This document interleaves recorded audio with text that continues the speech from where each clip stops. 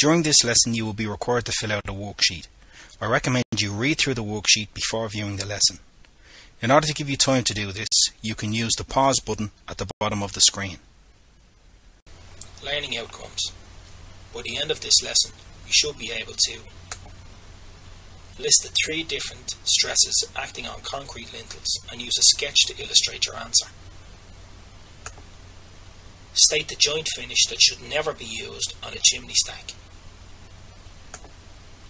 State the name given to the last flue liner placed on top of the stack. Describe how the last flue liner placed on top of the stack is held securely. List the 2 names given to the projecting course or courses of brick at the top of a stack. And state the name of the finish used on top of the stack and what 2 materials are used for it. List 2 factors that may affect the draw within a chimney. Stresses on concrete. Because gathering units are also acting as lintels, the concrete is being stressed in 3 different ways, and they are compression. As the weight is applied to the top of the lintel is being forced to bend, thus compressing the concrete at the top of the lintel. The second stress there is tension. And again, it's like the opposite of compression. The concrete at the top of the lintel is being compressed, whereas the concrete at the bottom of the lintel is in tension. It's like it's being torn apart or stretched. The last one then is shear. Okay, and so again, as the force or the weight is applied to the top of the lintel will have a tendency to slip and break, or will be inclined to slip and break where it's being supported on either side. And this is called shear. So again, the 3 stresses. The first one is compression. So this occurs in the top of the lintels where the load is pushing down, therefore bending the lintel. The concrete is being compressed together. Concrete is strong in compression, and so there's no need to counteract this at all. So we can see it's being compressed on top, the lintel is. The next one is tension. So this usually occurs at the bottom of the lintels. So because of the bending action, the concrete is being pulled apart on the underside of the lintel. So concrete is weak in tension. Therefore, steel reinforcing rods must be placed at least 125 mm from the bottom of the lintel to counteract this tension. 25 mm is the least amount of cover that the steel, reinforcing steel requires. This is to stop the penetration of moisture and to stop the bars from rusting. The last one there is shear, and this usually occurs, like I said earlier, where the lintel is being supported. Because it cannot bend, the lintel may crack and slip. This may be counteracted by hooking the reinforcing rods on either end, as seen in this diagram here, the way the reinforced bars are hooked up on either side. Questions. List the 3 different stresses acting on concrete lintels and use a sketch to illustrate your answer.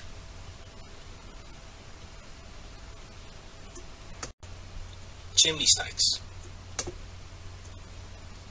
Due to the exposed nature of a chimney stack, it is essential that only quality materials are used and that the stack is built with great care.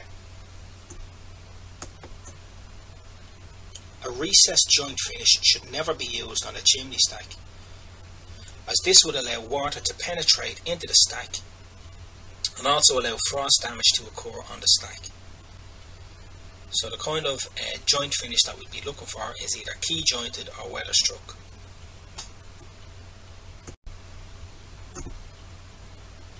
All chimney stacks, whether a single flue or a number of flues grouped together, should be built so that every flue is surrounded by at least 100 mm of solid blockwork, and each flue must serve only one fireplace.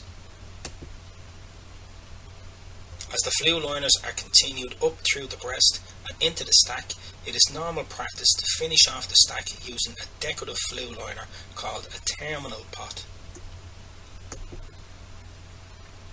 Here's an example of a terminal pot opposite.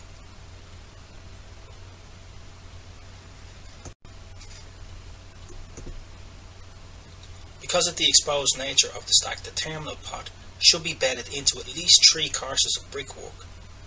This will ensure that it is well secured into position and unlikely to be affected by wind conditions.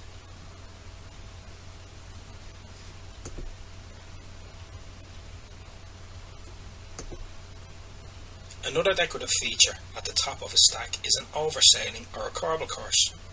When an oversailing course is used, it is essential to weather it by using a sand and cement fillet on the projecting portion of the brick. This corbel course acts as a drip as well as being a decorative feature.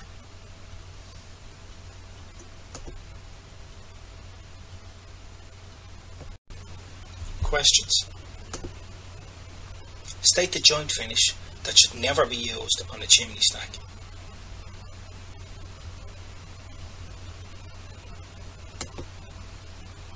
State the name given to the last flue liner placed on top of the stack.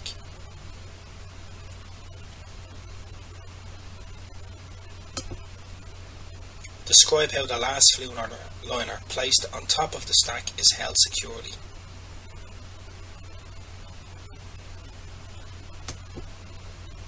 List the 2 names given to the projecting course or courses of brick at the top of a stack. The top of the stack is then finished off with flaunching. This is formed using sand and cement sloping around the terminal pot, which allows any rainwater to roll off the stack.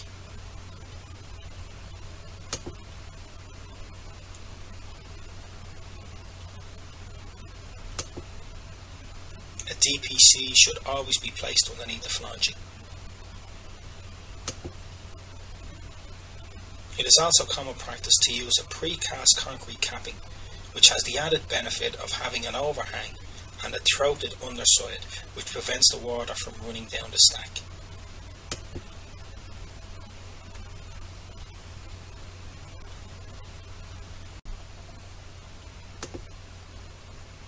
The height of the stack is essential for adequate draw within the chimney. The problem of a downdraft within a chimney can be overcome by ensuring that the stack is of adequate height as described in the building regulations, which we'll discuss in the next lesson. Also ensuring that the throat unit is not positioned too high from the heart, therefore between 600 and 750 mm from the top of the constructional heart. This will all help the draw within the chimney. Here we have a diagram of a terminal pot being securely placed into position. The terminal pot is bedded at least 3 within 3 courses of brickwork, and then we have adequate flaunching on the top of the stack also. The flaunching on the top of the stack should be approximately 100 mm thick. Questions. State the name of the finish used on top of the stack and what 2 materials are used for it.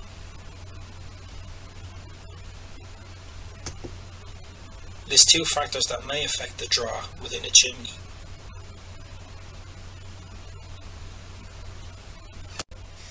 In conclusion, 3 different stresses acting on concrete lintels are compression on the top of the lintel, tension on the underside of the lintel, and shear on either side of the lintel at the point where the lintel is being supported. Recessed joint should never be used on a chimney stack. The last flue liner placed on top of the stack is called the terminal pot. The terminal pot should be secured by bedding it into at least 3 courses of brickwork. A corbel course or oversailing course can be used at the top of the stack. concrete or sand and cement flanging is used to weather the top of the stack. The height of the stack and the throat unit may affect the draw within a chimney.